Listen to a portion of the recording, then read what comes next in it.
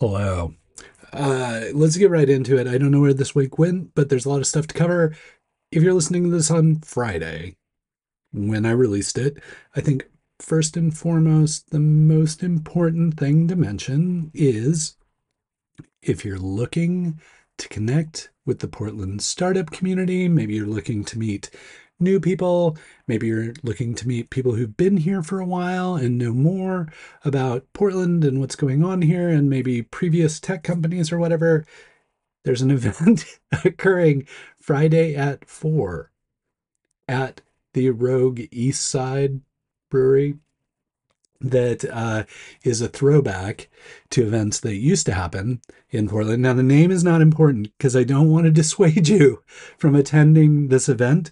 I will link it up below so that you have all the details and know how to get there. But 4 p.m., September 20th, if you want to connect in real life with people from the Portland startup community, I suggest you go to this event. It's Friday. You've worked hard all week. Like, I don't know where the week went. I've been working hard all week. By 4 p.m. on Friday, you deserve a little break. You deserve to hang out with other people from the Portland startup community. And so we kind of threw this event together at the last minute because WordCamp US has been in town all week. If you're not familiar with WordCamp, or WordCamp US at that. WordCamps are these gatherings that people who work on WordPress or within the WordPress ecosystem, the CMS blogging platform, they have regular WordCamps that are kind of regional, and WordCamp US is the largest gathering of WordPress folks in the United States, if not the world. And they're here in Portland this week. Lots of awesome people here. And, so many people were like, oh, we should meet up. We should connect. Or do you have time to meet? That we just decided, like, let's just do an event. Let's get the Portland startup community together, and let's invite the WordCamp folks so that everybody can connect, which is what we used to do back in the day. But I'm not going to waste your time with that. I will do the history later at the end.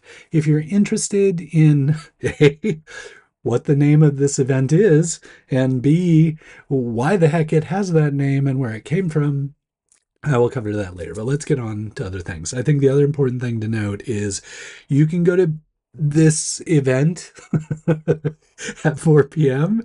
And there are two things you can do after. If you're a WordCamp US attendee, a ticketed attendee, after you go hang out at Rogue, you can go to OMSI, where the WordCamp US after party will be held. If you're looking for something else to do, it's Friday and you want to like relax a little bit, the Upstart Collective second birthday party is also occurring that evening down at Olympic Mills. And the nice thing about this is Rogue is up on like Ninth or something in the east side, but OMSI is just like right there, like walkable. And then Upstart Collective is right there and walkable. So come on down to Rogue, hang out with the community, kind of get your energy going, and then go to the bigger parties and hang out with other people. We'd love to see you there. I will be there. I don't know how long I will be there, but I will be there, and probably out on the patio if the weather cooperates, and would love to see you there. So come hang out, come say hi at Rogue, 4 p.m. September 20th, and then Upstart second birthday after, or WordCamp US closing party after. And more on the history of this whole thing later, as well as the reveal of what it's called, because I worry these days that the name kind of scares people away, honestly. Are you interested in keeping up with the latest and greatest in the Portland startup community, but also getting these random historical tangents about the Portland startup community of yesteryear? You should subscribe. I'll be happy to tell you about that stuff every single week. On to more meetups. So, one of the pieces of feedback I've heard from any number of folks in the Portland startup community is like, does everything have to be a happy hour? Does everything have to happen in the evening? And so it's really nice to see people programming events that speak to that need in our community. And there are two events that I would like to highlight in that regard. They are centered around coffee. So, as I always like to say, why organize around a depressant when you can organize around a stimulant? So, two events, cafedev.org, which is a new event that is like a co-working peer-to-peer event that will happen every Monday and Wednesday every week. They're just planning to we're going to meet up at this coffee shop. And if you want to work and code here and maybe meet some other people, come to cafedev.org. And then, of course, there's the classic founder.coffee, which has been around for a while. Generally happens on Tuesdays, I believe, in the morning, but it bounces around to different coffee shops once a month.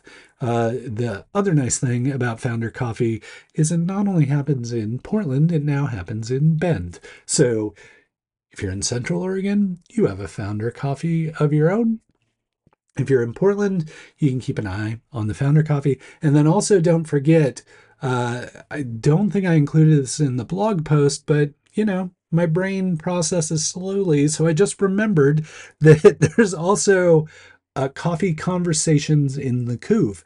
So if you are on the north side of the Columbia River, or maybe you're in North Portland and getting to Vancouver super easy, there's also a coffee meetup in Vancouver for folks that want to meet at a different time of day and meet around coffee and not have alcohol be involved with what's going on. So that's that. And I encourage you to attend those events and provide feedback to me about how they are. And if you would like to schedule another event, maybe a lunchtime event or another coffee event, please let me know so I can let other people know. Because again, while a lot of folks are fine with the happy hour evening events, people are parents, they've got kids, they've got sports, they've got other things they want to do. It doesn't always have to be a happy hour. So that is a thing. But let me know if you're scheduling those things so I can promote those to other folks. Okay, the big news this week, and again, need to open up my browser so that I can read these off to you so I get it right. The Oregon Unmanned Aerial System Accelerator, the inaugural class, just had their demo day, kind of in conjunction with the Pendleton Roundup, which, if you don't know the Pendleton Roundup, it's one of the most famous rodeos in the world, and it occurs right here in Oregon, in Pendleton. And so what the drone accelerator, the UAS accelerator, decided to do is they're like, if we have this massive event in town, why don't we couple our demo day with it? And so they did. So a bunch of Portland people showed up there, a bunch of investors. The startups got to pitch basically their graduation ceremony from the Oregon UAS Accelerator program. And so I just wanted to, in case you didn't remember who was involved, I wanted to take a few minutes and just kind of read their names and what they do. And if it sounds interesting to you, I hope you check out what these drone companies are doing and support them in their life post Accelerator. So here's the list. Advanced Drone, which is specializing in agricultural UAS operations for herbicide application. Aerial Industries out of Singapore, which is developing scalable autonomous UAS for agriculture and delivery. Cypher Autonomy, which is pioneering voice control solutions for autonomous vehicles. Phoenix Solutions, which is a veteran-owned company focused on heavy lift UAS for cargo transport and firefighting. Range Air, innovating airborne broadband solutions for public safety. Zephyr Flight Labs, which was the judge's overall winner, and that's something else that makes this demo day a little bit unique, is that there's judging that goes on. So it's not just a typical show up, tell your story, maybe make some connections. This is a demo day that has a little bit of competitive nature to it. So Zephyr Flight Labs was the judge's overall winner. They manufacture the Z-Scan system, enhancing drone safety by providing real-time identification of drones and operators. And the People's Choice Award, the final company was Zing Drone Solutions. They're enhancing safety and compliance in drone operations. So that's the first class, the inaugural class. I'm going to catch up with the person in charge of the accelerator, Joseph Wayno, in a couple weeks or in a week or something. And so if I have anything else to report about that. I will let you know as soon as I've had the chance to catch up with him. Cool. Next up, Catherine Latham, who is very active in the Portland Startup Slack. I love that she shows up there and engages with folks.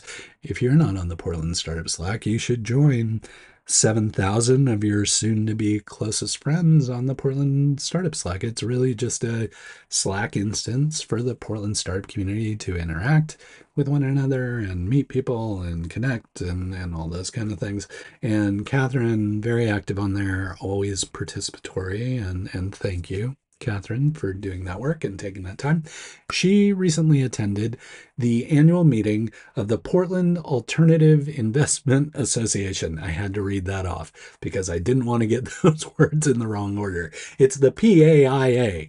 And basically what they talk about is like what's going on in the Portland investment scene and the broader Oregon investment scene in terms of venture capital or other alternative investment things. And she wrote up a really nice recap. I will link it up about her top 5 takeaways. And really, I think what was most important was just her encouragement for startup founders, especially startup founders who are interested in pursuing venture capital, why they should engage with this organization and paying attention to what they're saying. So if you match that persona, if you are a startup founder who is like, I'm building a venture scale thing, I need an equity-based investment sort of thing to make my company work, I want to go after venture capital, maybe follow Catherine's advice and check out I'm going to have to read it again because I keep twisting it, Portland Alternative Investment Association. And it's a membership organization, so you can pay for a membership. I believe they have individual memberships as well as company memberships, but could be worth your while just to keep, not that you're going to pitch there. You're not going to pitch anybody. You're probably not going to like land an investment. This is more for you to have a better understanding of what is going on in the ecosystem, where the opportunities are, where the things to avoid are. Just it's educational for you as a startup founder. So please consider it. Cool. So we've got the parties, we've got the coffee, we've got the education. What about your physical health? Well, I'm glad you asked because that's why I want to highlight the 4K for Community Run that's coming up next Wednesday. It's a regular event that is held here in Portland, organized by Field Day, which is a platform for nonprofits and people to engage in community efforts like this. 4K for Community. God, I cannot talk today. 4K for Community started off as the 4K Fun Run way back when Elemental started it. They might have been already acquired by Amazon at that point, AWS Elemental. But anyway, Community Fun Run, they put together, bring the tech community together for a good cause, give money to charity, get people out in the fresh air and exercising and all that kind of thing. So if that sounds like your jam, you want to check out 4K for Community, the fun run. I don't know if you can still register this late, but maybe just go out, check it out, cheer people on. You know, they're running. Running is not fun. I don't care if you call it a fun run.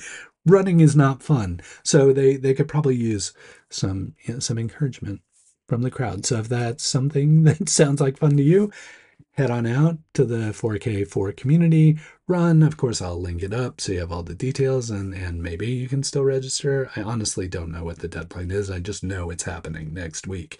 And I know last time it was raining really hard. Hopefully it's not raining this time, but the Portland people show up. We don't, a little rain, not going to scare us away. A run scares me away, but other people, they like the running. So check that out. If that sounds interesting to you, it's always another good way to engage with the Portland tech community and the startup community in a way that is a little more healthy than maybe, the happy hours or even the coffee. It's natural, kind of adrenaline based fun. So 4K for Community. Hope to see you there. Okay, final news story before we get into the history lesson about the Portland startup community. If you choose to stay, I would imagine like the vast majority of you are gone already, which is why I feel comfortable talking about this. I'm moderating a panel on Tuesday of next week, hosted by City Techies. They were kind enough to invite me to moderate a panel of founders just to talk about the startup community here in Portland. It'll be held in Kiln. It was getting close to capacity, so maybe there's still seats available. I would love to see you there. Excited might not be the right adjective, but I always love getting the chance to talk with founders. I'm just really rusty. Like I haven't moderated something in a while. I love moderating. Don't get me wrong. When they asked, I was humbled.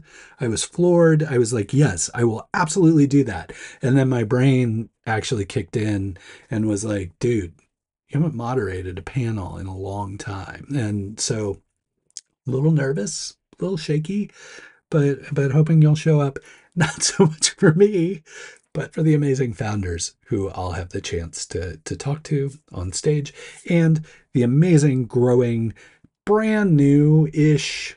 They've got some things going on. City Techies group. I'm just really happy that there's a new group with some new energy and new momentum that is working to bring the community together and get you connected to the people you need to know. City Techies, Tuesday, moderating a panel, Kiln. Come hang out. All right. None of you are here. Well, you're still here. Look at you.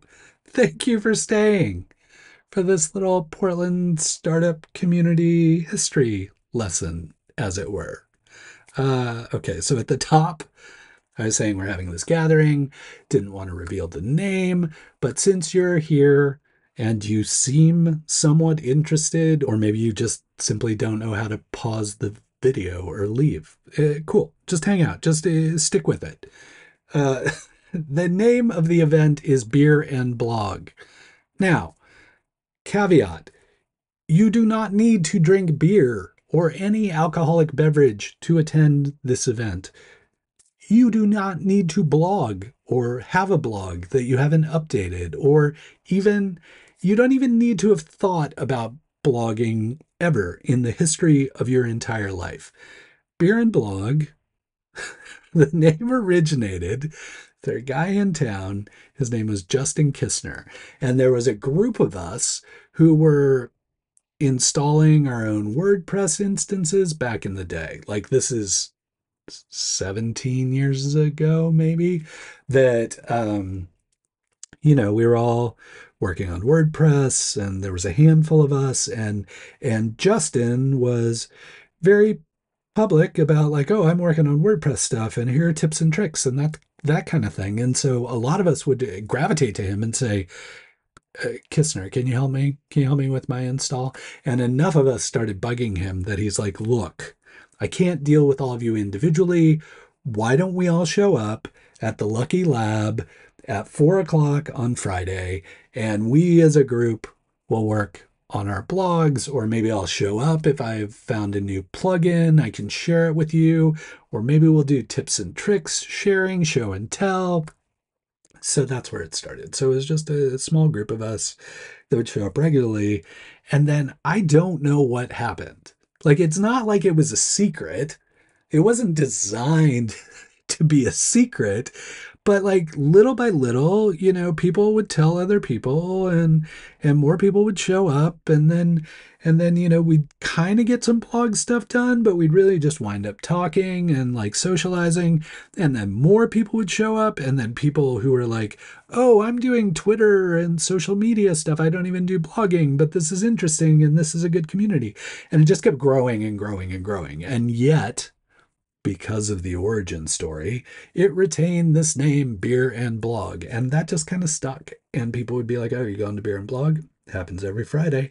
And so it really gave locals kind of this anchor point at a really important time to show up, meet with other folks in the community, and really get engaged. And would bring in new people every time. No agenda, just a bunch of people sitting around being like, yeah, I'm in the Portland tech community, or I'm in the Portland open source community, or I'm in the Portland startup community, and just really connecting those dots for our community. Eventually, like literally, I'm not, I'm not exaggerating here. Hundreds of people every Friday would show up for this event. Now, they wouldn't all be there at once, but it would cycle through 100, 200, depending on the weather, 300, 400 people.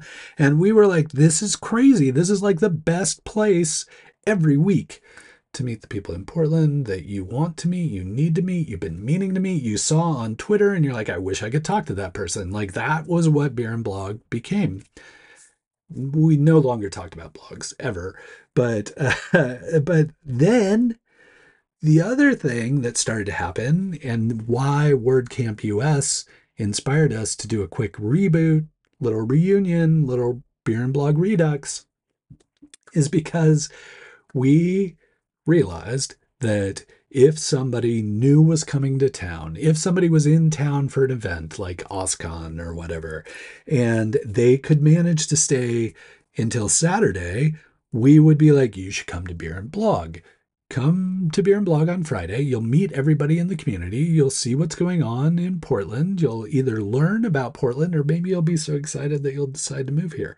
Or if you're thinking about moving here, here's kind of a safe space, soft landing pad for you to start making your connections in the community.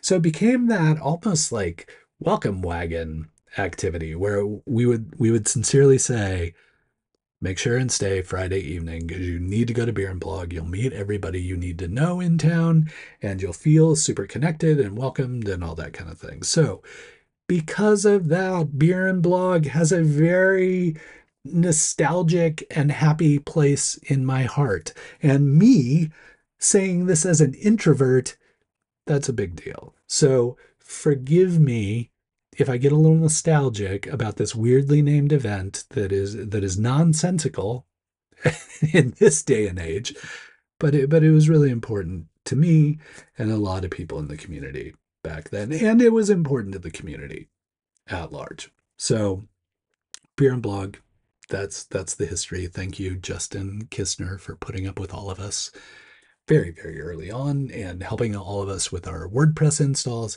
And thank you to everyone who made Beer and Blog the magical thing that it was. We don't need to reboot it. Like if people want to do something else similar, if they want to take Beer and Blog as inspiration and maybe do something else ish, great. Please do. But please don't ask us to reboot it. It's done. It worked for a moment in time. Beer and Blog was magical. I don't know that we should even try to rekindle that magic. It worked because it worked and because of other things that were going on. And I really appreciated it. I loved it. I thought it was amazing. I tried to make it every single week because it was just that good. But we need new stuff. We need new people. We need new ideas. Doing that same work of community building, but doesn't need to be Beer and Blog. Beer and Blog is done. Except for the reunions. You know, it's like high school or college. Like high school's done, college is done. But it's nice to revisit every once in a while and see the people. That's what's happening.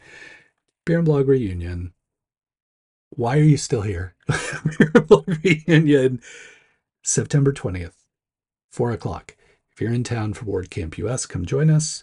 If you're wanting to get started on your activities early in the evening, come join us. Then go to the Upstart Collective second birthday party or the WordCamp US after party at OMSI. I don't care why you're there. Just come be there and hang out with the community, and we'll see you there at Rogue, the Eastside Brewery. Okay, cool.